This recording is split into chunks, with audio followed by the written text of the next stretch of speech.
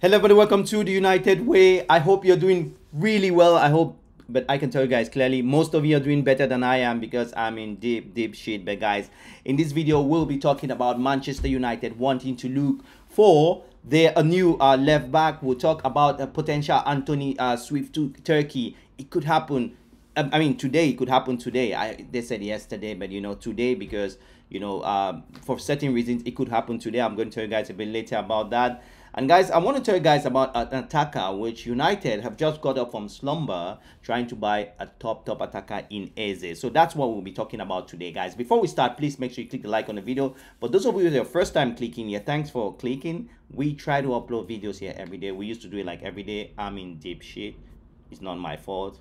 It's kind of a destiny, but I'll have a video for some of you who spend your time investing in our community. I think of the moderators, I think of Van Hoist, I think of also most of you, which I really miss you. I would love to go on do our live streams. We'll be doing it maybe sometimes in future, but for now, guys, please click the like on the video. Thanks for all of you doing so and share it. But let's go straight to the news. So what is happening here is that the transfer window in Turkey is still has some days to close for the window to be over, and we'll be getting this information that the Brazilian attacker Antony da Silva has been linked to Fenerbahce, which is a bit tricky. But the thing here, the whole idea of the deal is kind of a loan deal to save Fenerbahce because he has been useless. I mean, it's not. I'm not being hard to Antony. Antony has been useless. I mean, most of you love him. I told you I had. I would say I had a Facebook group because I'm no longer in the group. I've been blocked by Facebook, and most of the African community, you guys really like the player. But let's be honest. Antony cost United close. I mean, over 90 million pounds, and this is a player that has done nothing. And if you are coming into the community and saying that it is Ten Hag's fault that we have lost 90 million pounds, which means you just became a Manchester United fan today. Because I can remember last year when Ten Hag wanted Antony, when Antony's value was 28, max 30 million pounds last year. Then we had a certain John Meta who were just using United money for their private. I don't want to go private. Who were using United money for their private errands. Let me put it this way: going to Barcelona, spending time with the young, which who never wanted to be in Manchester United in the first place. And this is wrong. I think this is wrong, guys. I just think that there is no accountability in football these days. This is unbelievable. I think there must be a good. I use the word I think because football is an opinion based. As being a fan, the good thing being a fan is that you have an opinion. You can always express your opinion. I think there must be some penalties on certain actions, right? I mean, in the government, you do have those penalties. You could be voted out. You could be criminally liable, but I'm not saying that we should go to that level, but it has to have something to do with your pockets. You cannot have a director of technical director of a football club who spends millions of dollars and go away with a good salary. This is unbelievable. I think for a fan, for us who pay the hard-earned money, guys, because of all who buy the merchandise of this club, the stakeholders, you can say the lesser stakeholders, but we are trapped. We are trapped in a situation where we cannot really influence decisions. But guess what? We have to be reading this crap every day to you guys. I think Antony had to. Manchester United. What I'm trying to say is that Manchester United had to buy Antony when Antony was less than 40 million euros. It would have been an easy thing for us to sell him for 2025. Because if you want to look at his value, he's an international. He hasn't been called off recent. He has had a bad season. He's a one-dimensional footballer, which most of you know what Antony does. I think all of you, you don't need a manager to coach you how to attack Antony. Antony plays on the right. All he does, he cuts the ball and he cuts it in there. That's all he does. Antony is one of the most useless players, even if he scores a goal for Manchester United. He is not collectively fit, and I think it's a good thing for him to move on so we can give more time to players like Ahmad and also the young players which we have here. So let's move straight to the next story which we have been listening. This is a story that we have been getting the whole week. I didn't actually talk about it because I wanted it to be short, but now it is really clear.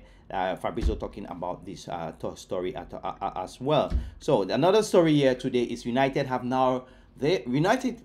This is the disease which we need to fight against.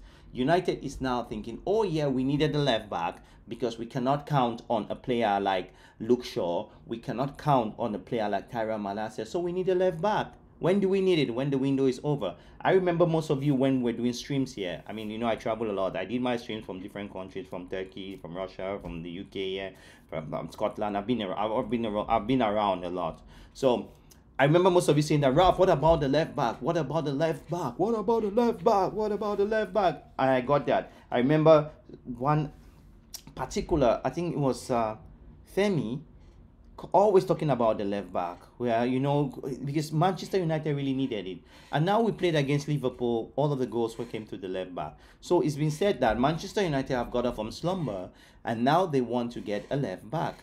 And Robinson from Fulham is one of the players. The three left backs which United are trying to scout to bring for that, and these are all for next season. Maybe if we are lucky, January. The January transfer window is very expensive to get quality players, because teams want to save themselves. They won't sell their players. They will do that only. You can get good deals in summer if you're new in this business.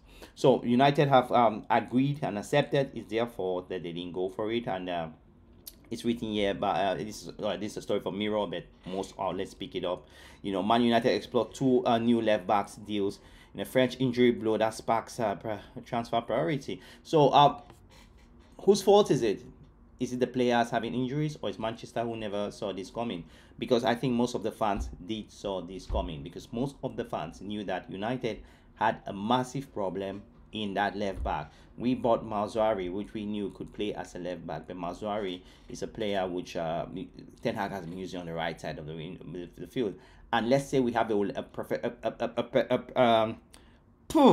let's say we have a professional left back in how do you keep Dalot on the bench? Dalot used to be our best player. Look, I tell you something. Ten Hag is in problem. Ten Hag is in problem. Why? Maybe it's a good problem. You have too much players to use.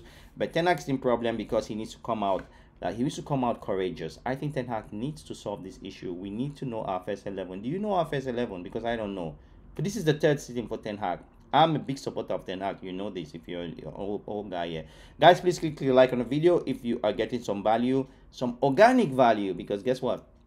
I have no affiliation with Manchester United groups. I speak things as they are. So, talking things as they are, we have a certain Marcus Rashford who hasn't kicked off the season yet. We have a certain Bruno Fernandes who are just all over the place. We have a certain attackers who have not yet, merged together to play some good football. So that is a big problem for Manchester United Football Club.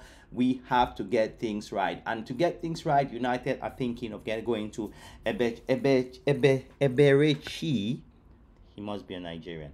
Eberechi Eze from Crystal Palace. This is a player which City wanted. Since you are looking at the player, is a player which most Premier League teams wanted.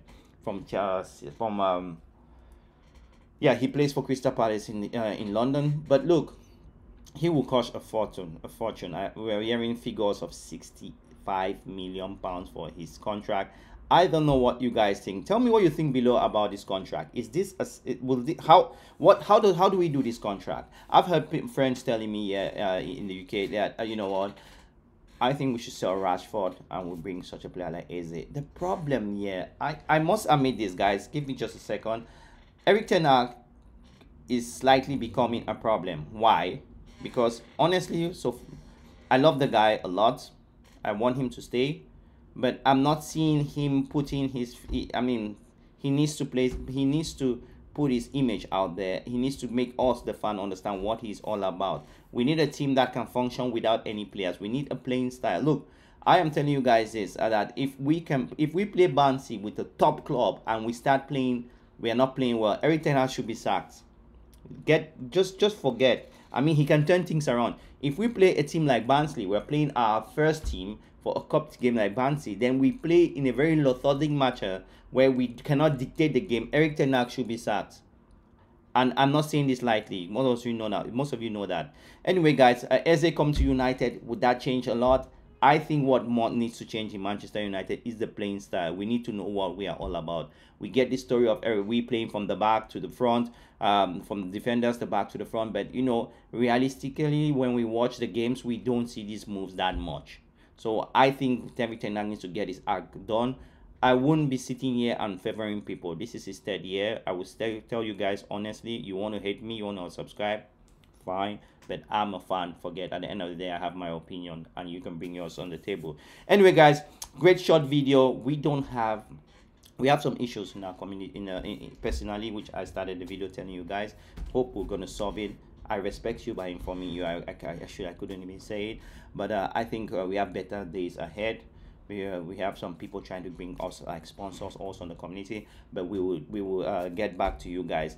Well, lovely Tuesday. We'll come up on tomorrow, give you guys maybe tomorrow on Thursday our preview our game against Southampton, because look, if we can't beat Southampton, which are very lethargic, which are not in good shape, then we need to start looking at the manager. Honestly, it's not about the players at this time. I can't support him anymore for that. Anyway, guys, great speaking to you. Smash a like on the video, get involved in the United Way TV, and guess what, talk to you soon, guys.